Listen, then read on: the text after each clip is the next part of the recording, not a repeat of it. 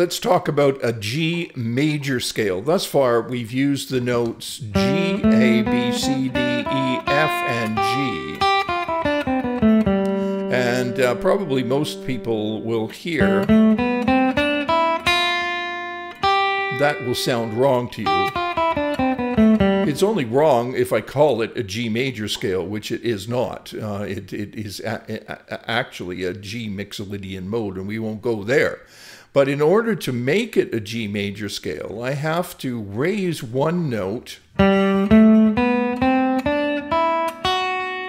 That F has to go to an F sharp, and then that F sharp leads to the G, down.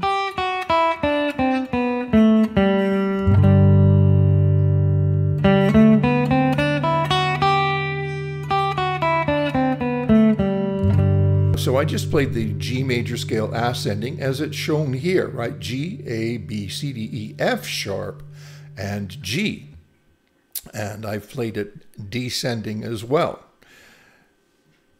So that I don't, in a piece of music, have to write an F sharp over and over and over again because melodies are often templates for certain keys, right? So we don't want to be writing in the key of G and have to put a sharp at every single F. So rather than put the sharp at every single F, we put it once in what we call the key signature. So the key signature of G major is an F sharp, and this sharp is written on the top line. All right, so we know that the G major scale has an F sharp. Rather than write the F sharp repeatedly in the body of the music, it can simply be written at the beginning of the music in the form of a key signature, and there it is. And that's what we need to do. So now, here's a G major scale with the F sharp at the beginning. Now, if we look at some exercises and pieces of little melodies, in each case, as soon as I see the F sharp, I know that I'm in the key of G major. That tells me that I'm in the key of G major. So when I come up to a sharp, let's say this first exercise here,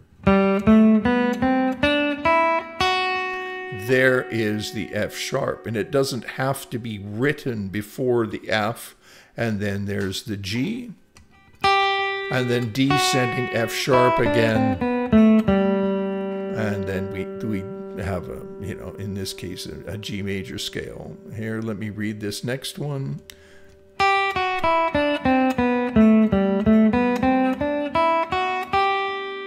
So let's try this next one. We're in 3/4 time.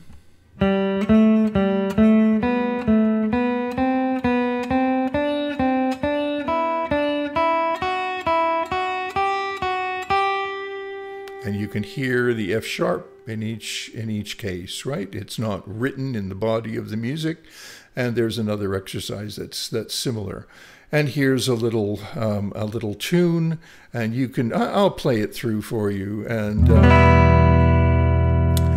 there's something in this tune that will be of interest, and we'll discuss that at the end. 1, 2, 3, 4.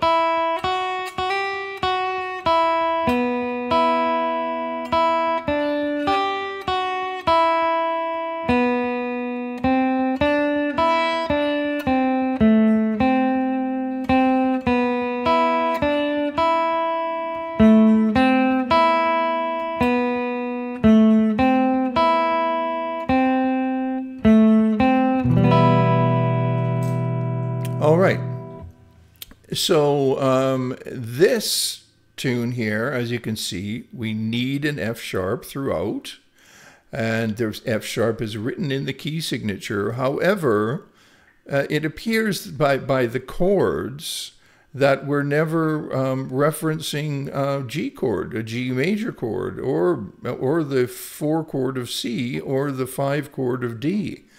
In this case, we're in what looks like the key of E minor, and then it goes to the 4 chord of A minor, E minor, A minor, A minor, E minor. And so we're in the key of E minor here.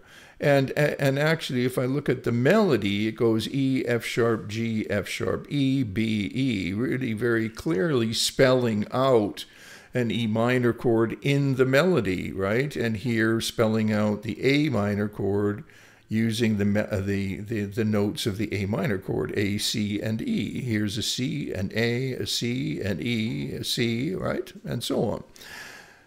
So what I'm getting at in terms of key signature is that key signature is shared with two keys, the key of G major and the key of E minor. Just count back three, G, F sharp, E. That will give you the relative minor.